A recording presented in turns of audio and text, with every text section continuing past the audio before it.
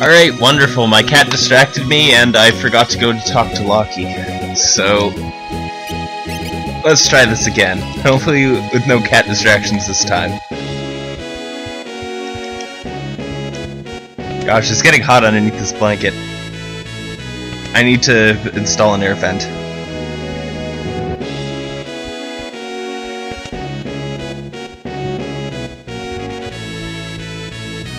Oh yeah, right. I might as well use the running feature for this part. I know where I'm going, it's straight up. I hope I didn't press the button. Yeah, I definitely didn't press the button too quickly. So...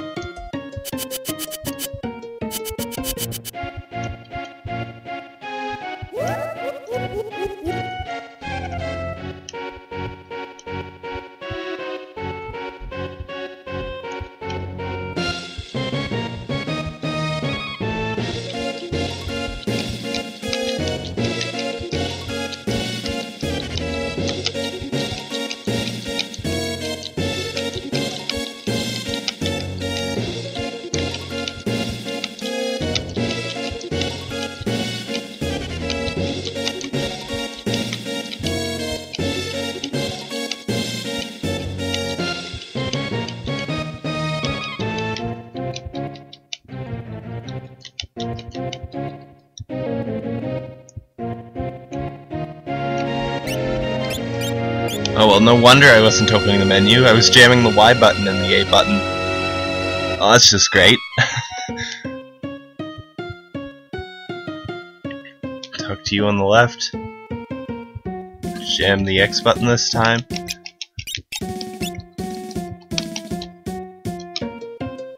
I definitely don't want to try turning around in the middle of the conversation because that'll throw me off entirely, so I've definitely gotta use the menu trick after even those tiny little conversations there.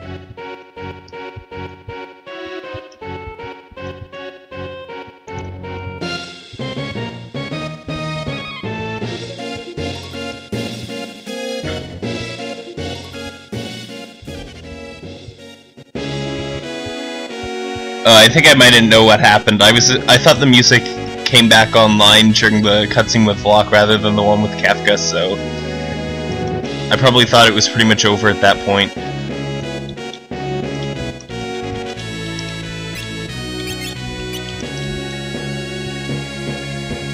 Alright, get it out of the way, Locke.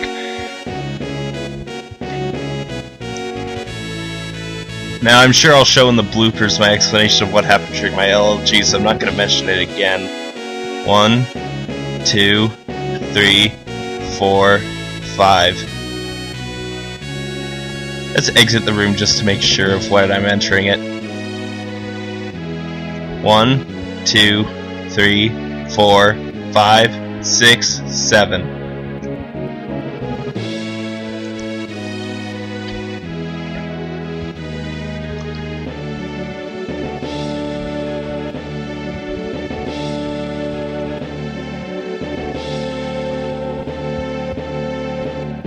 One, two, 3, 1, 2, 3, 4, 5, 6, 7, 8, 9, 10, 11. They couldn't have even made that like a nice even number, like 10. Had to be exactly 11 steps away. 1, 2.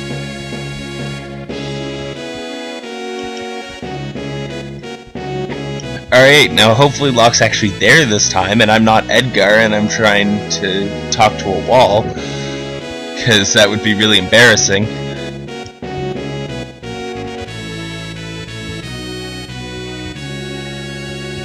But there was no door opening sound as I went into that one door this time, so...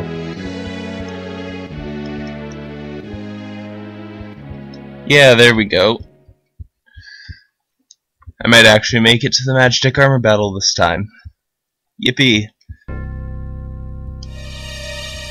Thankfully I don't need to talk to Kefka or his soldiers this time around, which makes this really easy.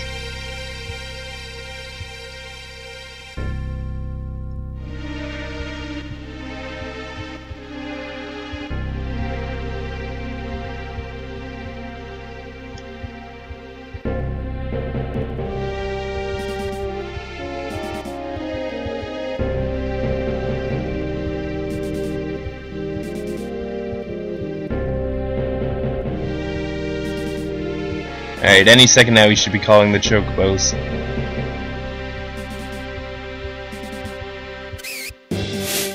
There we go.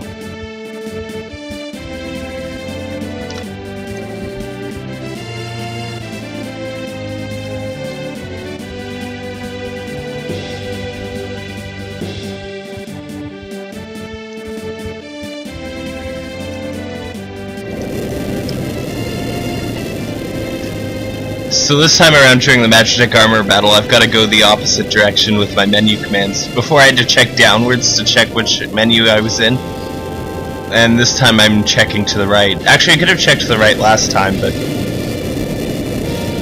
I've only got one choice this time. If I get lucky and Locke goes first, and I can be reasonably confident that he's going to end up being first on the second turn, then I can select the fight command with him. But if that doesn't happen, I probably won't end up doing that.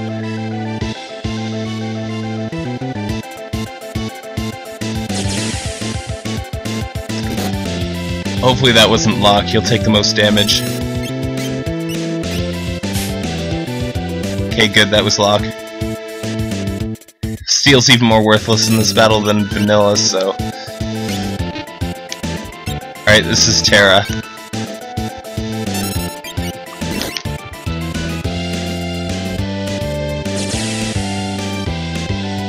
Alright, so on this turn I'll tell Locke to fight. And now I can pretty much just hold A, I think, from here. Oh right, but I've got to skip this cutscene because Terra burned something, so everyone's got to freak out about something like magic. I mean, magic were to come in real life, I'd be like, okay, whatever. No, I'm joking.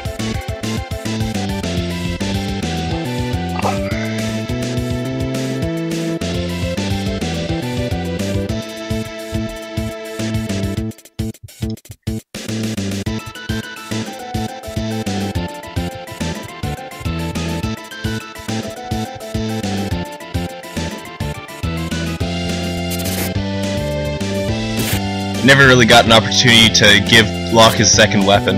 Actually, I got a perfect opportunity, I just completely forgot to do it, but that's besides the point. Minor details.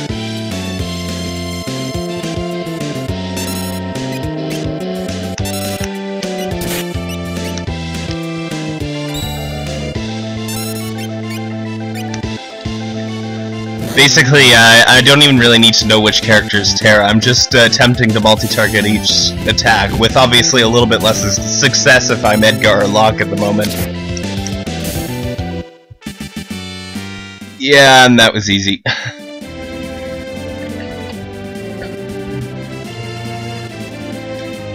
And now we have another cutscene. Ow, these headphones. Ow, stop it. There we go.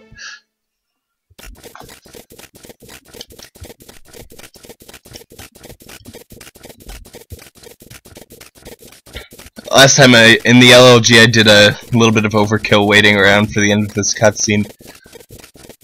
But it's better overkill than underkill, so... So if I accidentally underkill it, then I have no idea what's going on.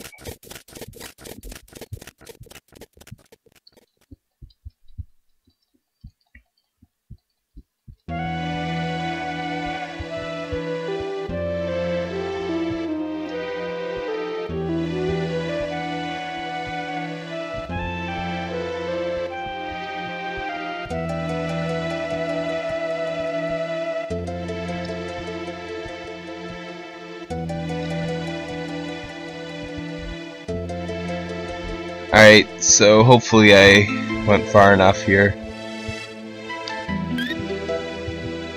Probably did. Even if I didn't, it's not really a disaster. Still in items. Here we go. Alright, success!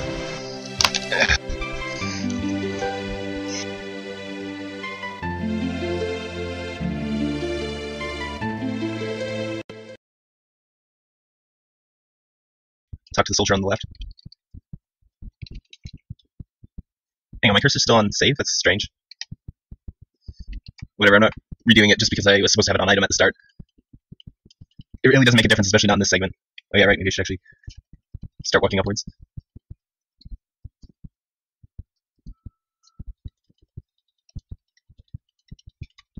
Okay, did I mess up talking to Kefka somehow?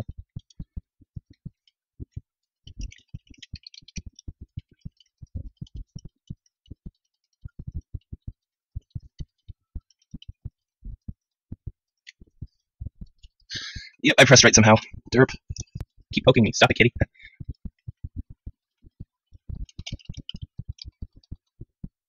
Alright, so wait a second for Locke to start walking. I don't want to jump the gun on that. So now I gotta walk to the bottom. Now here's where I messed up the LLG royally. 1, 2, 3, 4, 5. Notice how the door's open here? I didn't realize the door would be open, so I just assumed I forgot Locke opens it, so I was expecting a door noise, so I walked straight into the library. You know what? There was a door noise this time. What happened? 1, 2, 3, 4, 5, 6, 7, 8, 9, 10. Oh, whoops. 1, 2, 3. That's not where I went to go. I didn't even go up all the way to 10. Yes, you better not step on the save state button or something. 1, 2, 3. 1, 2, 3, 4, 5, 6, 7, 8, 9, 10, 11. Now, am I in the right place? I seem to be. I still have no idea why the door opened this time. It didn't last time.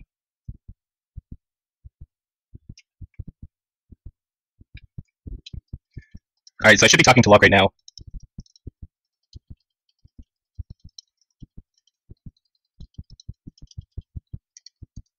It's a while before the music fades out here, which is a pain, because I'm a little bit worried I didn't do it right.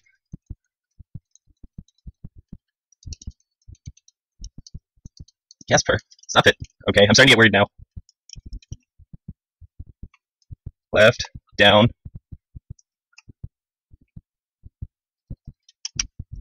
Okay, I can enter my menu, so I definitely didn't enter the cutscene with Locke. What did I do? 1, 2. Dang it, I'm gonna have to restart. Casper, go away. What happened? I'm still like, Gar. How's that?